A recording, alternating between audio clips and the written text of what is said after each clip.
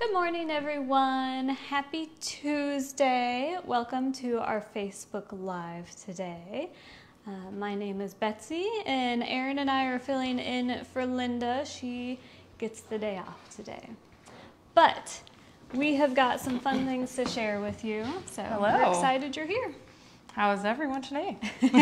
I'm good. I'm in the festive spirit. We've got lots of holiday things happening this week, and I'm ready to go. I know, it's almost December. Got to jump in. Exactly. And today we are going to jump in, before we hit December, with our November So Confident class. Yes, the Mayfair. The Mayfair Coat. Let me grab it. All right. We started off the November class with two kits. So we had the white with the black contrast, and then the white with the camel contrast. So these are the two kits that we featured and are going to talk about in the video. So the video is live now. It's ready to go. And then Friday for So Confident members, we have the question and answer. Yep.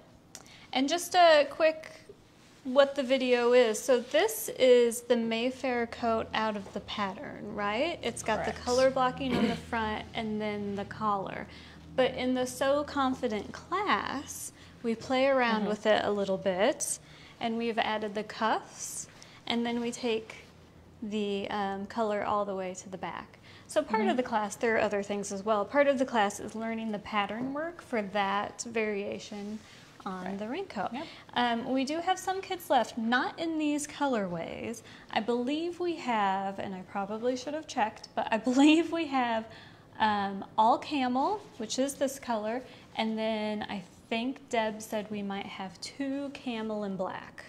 Okay. So if you have been waiting for a camel and black, this may be your moment. If they're not online, you might call and check, but we were talking about that this morning. So, all right, check it out. Sounds good. Put these away.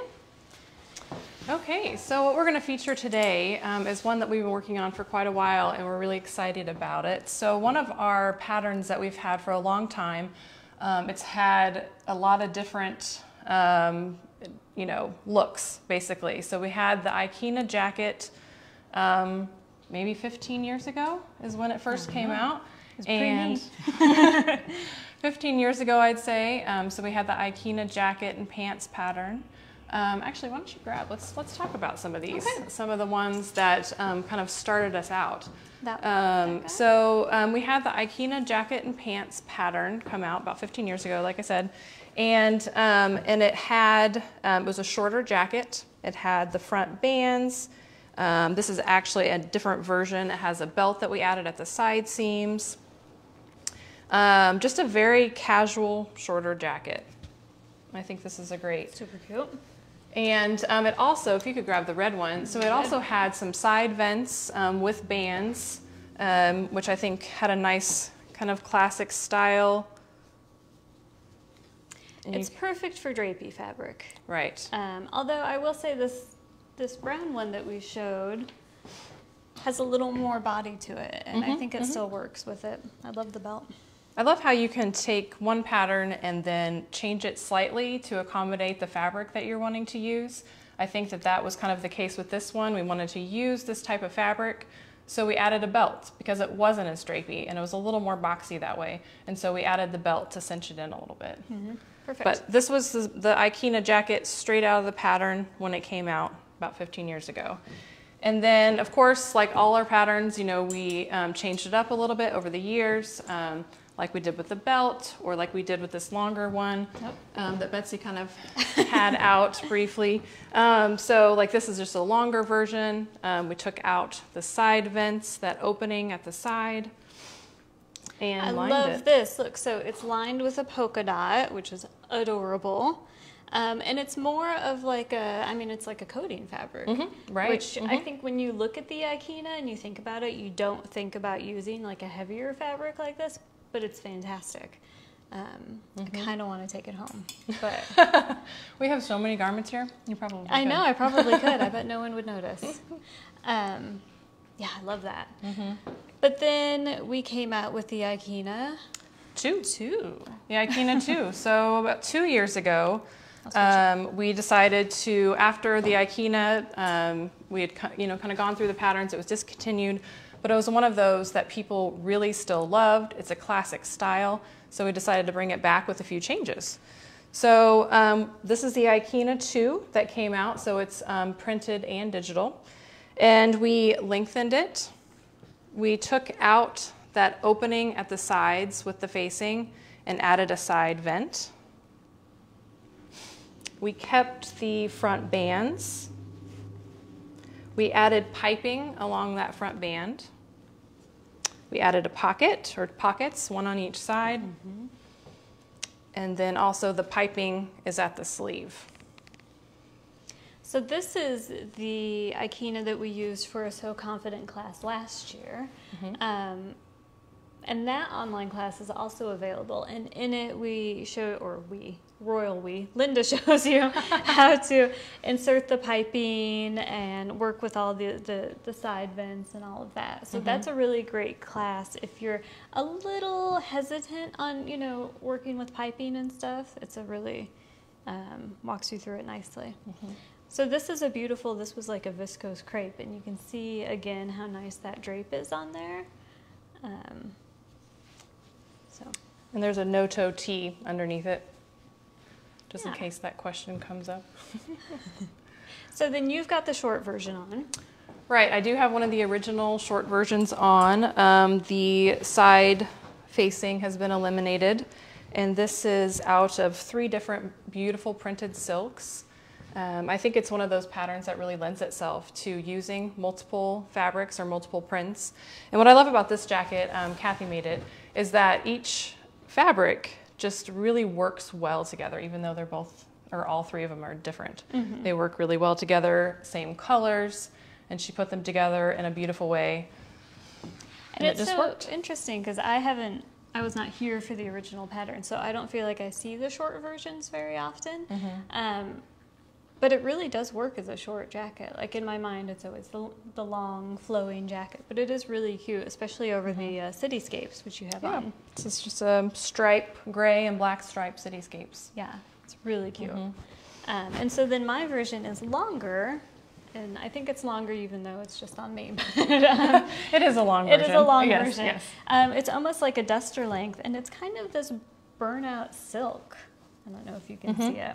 And then it's got the silk bands in the front and the cuffs. It's very flowy. I feel very loungy. Yes. So yeah, so the Ikina really can be made in a lot of different ways. It's one of the patterns. So the one we've been working with in the last couple weeks, the Ikina, even though it can be really dressy, it can be casual, we decided it could also be a robe. A robe. A robe, or loungewear. Loungewear that you can just be beautiful walking, just wandering graciously around your house. Yeah. That's how I picture it. So here she is. So the robe is made out of a printed cotton gauze, and that's what the body of the jacket is. And then the bottom bands and then the sleeve bands are a printed cotton. And so the double gauze, I don't know if you've worked with it, it is basically 2 layers of fabric that are tacked together in kind of intermittent spots. The wrong side of it is just a plain white, but it's super soft. It almost feels like flannel, which I think is really interesting. Just perfect for a robe. Yeah, on the inside. And so we really liked the, it's almost like a shibori kind of design, dyeing, although that could be totally wrong. But in my mind, I think it looks kind of like that's a shibori. the effect. Yeah. That's the effect they were going for, I think. And so we've done some changes to the pattern itself, which we are going to walk you through. Yeah. So before we get to all the changes, you want to talk about the whole look? Yeah, we want the whole look. Okay, so we couldn't do an Ikina robe. We couldn't do a robe without thinking about what the whole look, what that's going to look like, what your loungewear is going to look like. Yeah. So what we decided is to pair the MixIt tank and the Chesney pants together in a similar fabric. I think it has a similar mood to it, similar colors. It's got that beautiful blue color, but it's slightly darker, a little bit richer, and it goes beautifully. Here, let's hang it over. Yes. We're gonna hang the Ikina over this. So you have a full ensemble. Right. Right? You can't just have a beautiful robe and then over your manky old pajamas. You gotta have the full thing. So you pair the Ikina robe with the tank and the pants. And I think it's just a really nice, I like how rich the undergarments are. So to speak. The undergarments. That word just throws me off. Right. But yet I think the pieces underneath it are just really rich and they complement the brightness, kind of the more boldness of the Ikina jacket. So the MixIt and the Chesney are made out of a viscose slash rayon. So a viscose. So they also have a really beautiful drape and they feel really nice on. You know, as Linda has said, viscose was originally considered like a new silk or a less expensive silk. So you can imagine that feeling in your pajamas, and then you've got your soft double gauze robe. Now, if you are a certain person, perhaps like me, you might wear this out of the bedroom and out in the world, because I think it is such a beautiful outfit. But it is also super fun to have a really nice kind of loungewear set. So I think so. you could go either way. And another addition that you can create, optional, but you can make a belt to go with it. I think a belt's essential with a robe. So you just drape it around your waist, give it a beautiful knot. And you can add belt loops. We didn't add belt loops to this, but you could add belt loops. So I think that's stunning. And I think that blue and white colorway is such a classic look. You know, you see it, I mean, you see it everywhere. You see it in China, you see it in interior decoration, and it always looks so clean and crisp.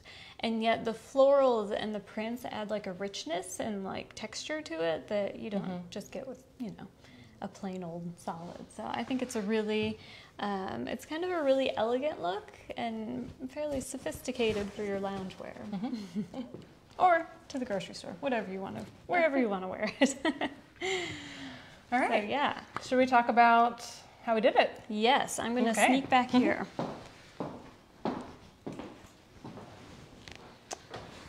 Okay, so one of the details on the jacket, so we're going to talk a little bit about some of the changes that we did to the jacket, and one of the details that I want to point out before I go into that is since we shortened the band, there is some interesting techniques that need to happen in order to finish that off. So we're going to talk about that.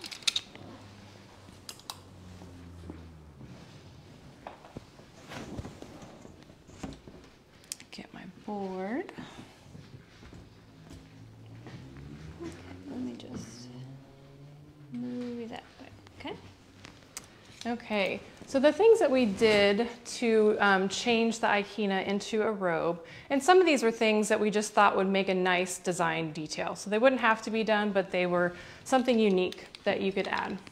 So we shortened the band, the front band, that's been shortened. And then we added bands to the bottom, and then we added bands to the sleeve. And here's the bottom band. We added the belts, like we talked about. You could add a belt, you could add belt loops. And then we eliminated, in the pattern itself, it has that piping, so we eliminated that, and then we also eliminated the side vents. And so the side seam just goes straight down, no vents whatsoever. So those are the things that we changed or added. A few things that we did on this, and so you could, in the Ikina pattern, you can do regular seams, but you could also do French seams. I think French seams, actually a funny thing about French seams is sometimes I like to do French seams at home because I don't want to thread my serger. There's the truth about French seams for me. But I think French seams elevate a garment. You know, it's a finishing technique on the inside of your garment where you're not showing that additional stitching of the serger. I think it's just really elegant. And it elevates it just a little bit. So here is the shoulder seam using a French seam. And French seams were used throughout the entire garment, everything from the sleeves to the side seams, everything.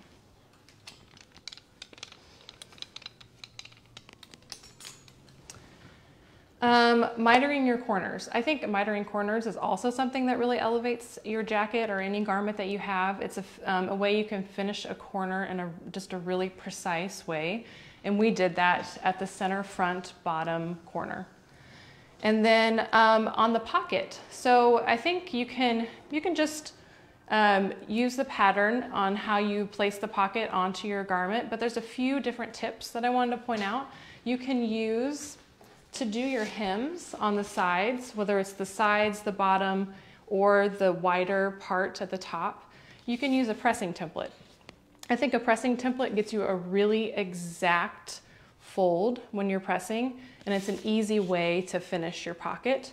Or you could use a pocket template. So instead of pressing your seams individually or pressing your hems individually, you can cut out a pocket template that is the size of your finished pocket and use that to press in the hems of the pocket. And matching the design. So I know that we talk a lot about how you want to make sure and match a design of a fabric. So whether you're trying to match a horizontal stripe or match a print, it's a good idea to take that into consideration when you're laying out your pattern pieces. But this is one of those garments that I think you could play around with it just a little bit. So on this one, the front band, I don't know if you can see that, but the front band, you notice that it is matched all the way across horizontally. But one thing we thought would be kind of fun to see is, where's my belt? What would it look like if you didn't match? So I'm going to place the belt here and show you guys something. So what would happen if you didn't match your print? I think it looks great. I think it just adds another design detail to the jacket. It makes the front band stand out just a little bit more than it would if you were matching it all the way across. So I think that's something to think about when you're laying out your pattern pieces. Decide if you want the prints to match all the way across, and decide what you want it to look like. Do you want that front band to have a little contrast? Then I would think about not matching that design.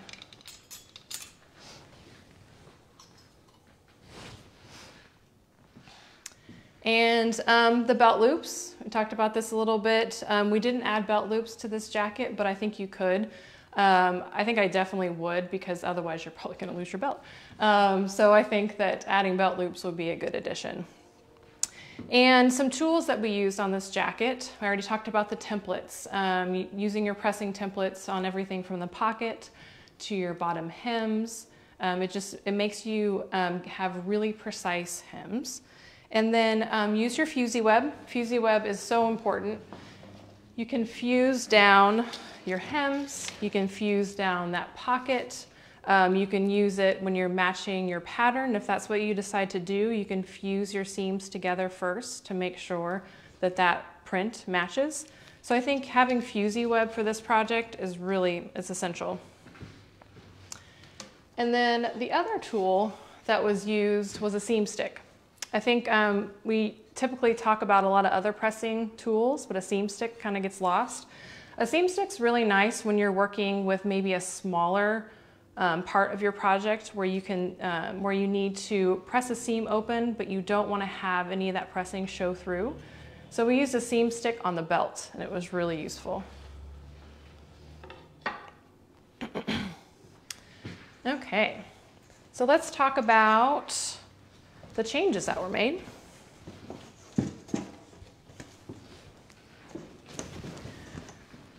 So the front band was shortened. So the way that we figured out the measurement on how to shorten that front band is we took a look at the front pattern piece, and we decided that we wanted to have it come to the bottom of the pocket. You can see here. So the front band comes to the bottom of the pocket. Can you see that? Mm-hmm. So in order to do that, you can measure from this front notch on your front pattern piece all the way down to the bottom of your pocket, which is indicated on the pattern with the line and the dots according to the size. And then you take that same measurement onto your front band, and it's also marked with front notch. So you go from that notch and take that measurement and mark, and that's your stitching line or your seam line, and then add your 5/8 so you have your seam allowance. And that's how you figure out that front band and how to shorten it. And then another technique that I wanted to point out, so you have your bottom band, you have to figure out how to finish that bottom band. Since it doesn't go all the way to the hem, it's kind of an interesting detail that you have to figure out. So what we did, because you have to have a hem, you have to add a hem to this part here, but you also have to finish off this horizontal seam and your center front seam. So what we did, so you had your bottom of your pocket. You had found that earlier when you were shortening your band. And so you're going to make a new dot at your 5/8 inch seam line. So here's your cut line, your original cut line, and you're going to find that 5/8 inch seam line at the bottom of the pocket, and you're going to make a dot. So from there, you're going to draw a line from that new dot down to the bottom, and then you're going to measure over 3/4 of an inch, and then you're going to measure over 3/4 of an inch again, and this is your hem allowance. Okay, so you're going to press it under twice, 3/4 of an inch. So this is your center front hem that you've created, and then you have to figure out a way to finish it at that horizontal seam. So what you do is along this pocket line, you're going to go up 3/8 of an inch, and from here you're going to go back over to your original cut line and back down to that new dot. And this dot, this slash line here, this line here is going to be a clip line, and that's how you're going to finish off your front band and your center front hem. We created a really great tutorial showing you guys how to complete this Ikina robe. So there is more details in that tutorial on how you, the steps, like step by step on how to create this Ikina robe. Everything from adding these lower bands on the front, the back, the sleeve, and more details on how you finish this center front and front band.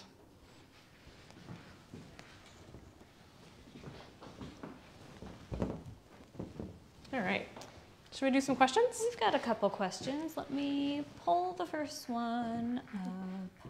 How is this pattern different from the haiku? So how is this pattern different from the haiku? So the haiku has a few more non-traditional shapes and seams to it. It has a back yoke that extends from the length of your sleeve through the back and down to your other sleeve. It has the lapel in the front is attached to the front pattern piece, so it's all in one. The Ikina itself is a little bit more traditional in its pattern shapes. So, you know, you have a front band, it's just a stitch on front band. It's not included in the pattern piece. It has a traditional flat seam, flat sleeve. So I think that the pattern Ikina 2 are much more traditional than the haiku. The haiku has some really interesting shapes. It's a little bit more oversized, the haiku is, than the Ikina. What fabric is the cuffs, the cuff and bottom band? So the cuff and the bottom bands are made out of a cotton print, and then the body of the garment is made out of a cotton gauze. Can you? Yeah, there's all sorts of down. Oh. Oh. Okay. Are we